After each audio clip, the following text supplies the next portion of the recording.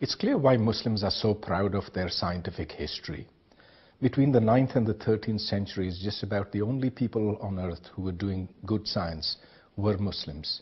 So you had really very good Muslim scientists, people like Al-Farabi, like Al-Razi, like Jabir ibn Hayyan. They created modern concepts. Of course, some had been learned from the Greeks. There was a massive translation effort early in the 9th century, and that translation effort kept moving with time. But there were a lot of original concepts created by Muslims. So one could say that between the 9th and the 13th century was the golden period of Islam. Then it started going away. And if one looks at the last 800 years, you do not see any major invention, major equipment, major new concept that has been created by Muslims. So antibiotics, electromagnetic waves, genetics, whatever, computers. Muslims have had very little role to play in that. And that's led to some introspection. The question is, why did this happen? And here there are competing explanations. Conservatives say, well, we lost the faith.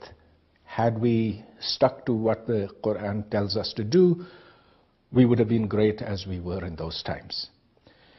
And here the orthodoxy asserts that because there was drinking and dancing in the courts of the caliphs, because of the Mongol invasions which pretty much leveled Baghdad in 1200 and something, all those were events which just destroyed science in Islam. However, I would contend that that's not the case. If you look to see how science came into Islam, it was basically because of a spirit of tolerance and of inquiry, because after all, that is the basis for any intellectual discipline. You had, in the earlier days of Islam, that as it expanded outwards, it came upon the treasures of Greek intellectual achievement, and Muslims wanted to know what's in those books. It wasn't that it was a divine duty, but it was natural human curiosity which impelled them to want to know that. And then there was this major translation effort, which included Christians in particular. So Hunayn ibn Ishaq is one of the great translators of that time. Now, this happened in the caliphs' courts, and those caliphs, people like Harun al-Rashid or al-Mamun, they were the liberals of that time.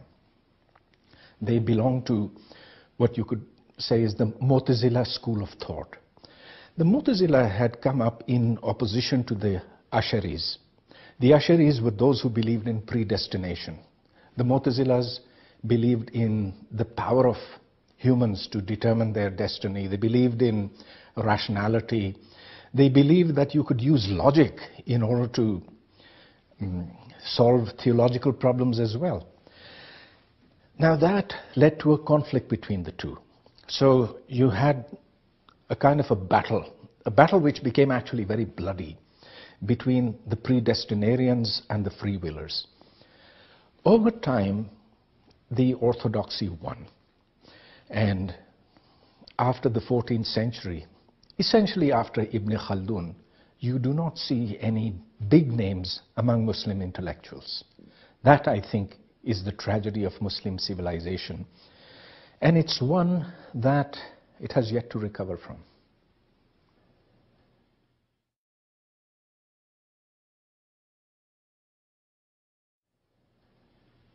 Every Muslim majority country today, and there are something like 47 of them, have science in their colleges, universities, schools. And science is not a tabooed subject in any country, including Saudi Arabia, which is the most conservative of Muslim countries. In spite of that, in spite of some considerable investment in science and technology, you do not see a Muslim presence in this field. Take any aspect of science or technology. I mean, if you look at the names of authors on scientific papers, for example, you'll find that there are occasionally Muslims, but they are usually Muslims who live in Western countries or developed countries. So what's the problem? This is an issue, this is a question which has no simple answer, but I would contend that science at its most fundamental is all about inquiry, all about wanting to know causes. And there is the scientific method, all right? You might argue there is no the method, but it is all about human imagination and inquiry and rigor in the application of logic, of reason, of verifying things empirically. Now that happens to run in opposition in the way that Muslim kids are brought up. I am perhaps generalizing a bit, but if I look at my country, I see that children are taught to obey. They're taught not to question. They're told that what's in the book is there for good, and you cannot open your mouth about it. You cannot challenge your teacher. In my university in Islamabad, I try to break this habit. I make it, in fact, a requirement of my students. Unless they ask me questions, I'm not going to teach them. But what happens is that only a small fraction of them actually do summon up the courage to ask. The bulk don't, because that's what they've been taught in schools. And so it's the authoritarianism, but it's actually embedded in tradition. The traditional concept of education is that knowledge comes from above. It's encoded into books. All you have to do is to read the books and just figure out what's being actually said over there.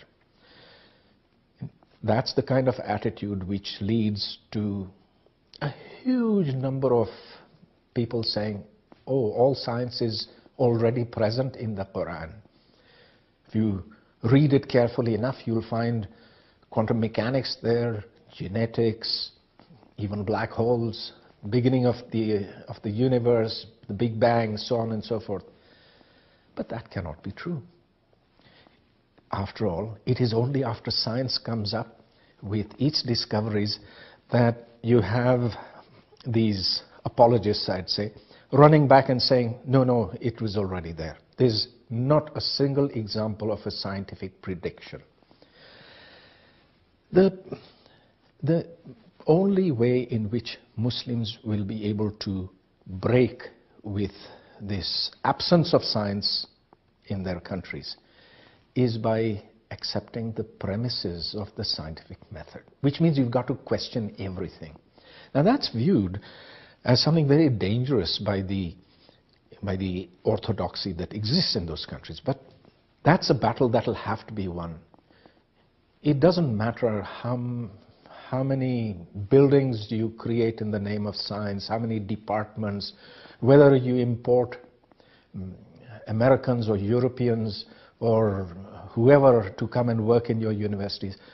Ultimately, it's got to be a cultural change. Ultimately, it's got to be a different concept of knowledge. That knowledge is created by humans.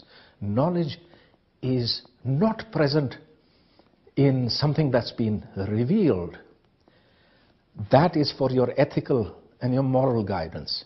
It's not for determining the laws of physics or telling you how to do gene synthesis and so forth. That's an attitudinal change that we're still waiting for.